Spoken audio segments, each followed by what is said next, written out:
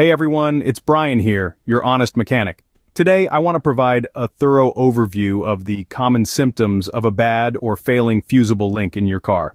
Many folks don't even know what a fusible link is or that their vehicle has them, so I'll start with a brief explanation.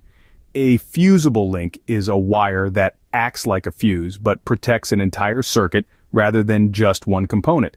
It is made of lower gauge wire designed to fail and burn out before any higher gauge wires in the circuit it feeds. Fusible links are a smart safety feature that effectively minimize extensive electrical damage. You'll typically find them bundled together in boxes around the battery or in the wiring harness running to the fuse box.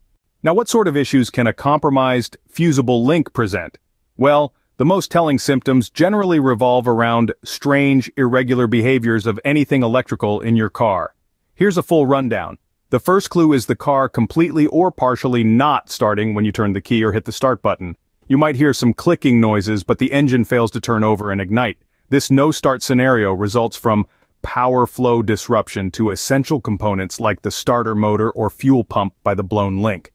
Another very common symptom is random electrical accessories, lights and systems dying. This includes headlights and tail lights flickering or going out entirely, interior dome lights malfunctioning, stereo or HVAC electrical gremlins. A bad fusible link cuts off the power supply to these accessory circuits across the vehicle unexpectedly. You may also notice the check engine light coming on for questionable reasons and all sorts of erroneous trouble codes stored as a result of bad fusible link. This happens because many engine management sensors, solenoids, and computer systems are not receiving proper, stable voltage through the link. Intermittent power loss can additionally produce dimming or pulsating headlights when engine load increases. When you are at idle, the faulty fusible link may provide enough power flow, but attempting to drive or accelerate forces it over its limit, demonstrated through fluctuating headlight output. In general, you may experience entirely random, difficult-to-diagnose electrical issues in unrelated systems. Bizarre warning lights, temporary digital display blackouts, electric windows sticking, a whole grab bag of possible gremlins. The shaky circuit created by the compromised fusible link generates irregular power delivery.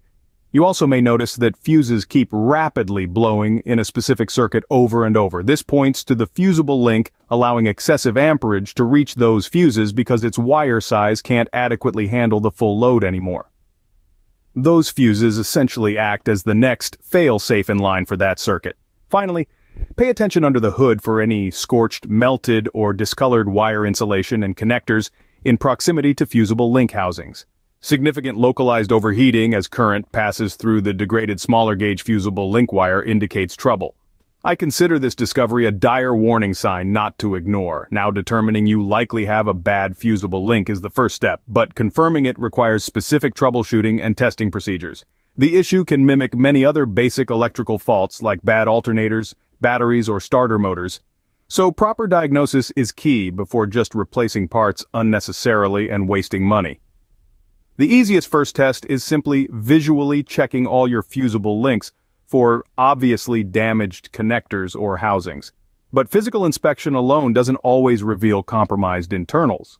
To dig deeper, you need to grab a multimeter and confirm if power is even making it to the other side of each link when the ignition is on or the engine running. Any voltage dropouts point to the bad link. If you don't have tools or confidence for DIY electrical testing, the smart play is having your vehicle checked over by a professional technician.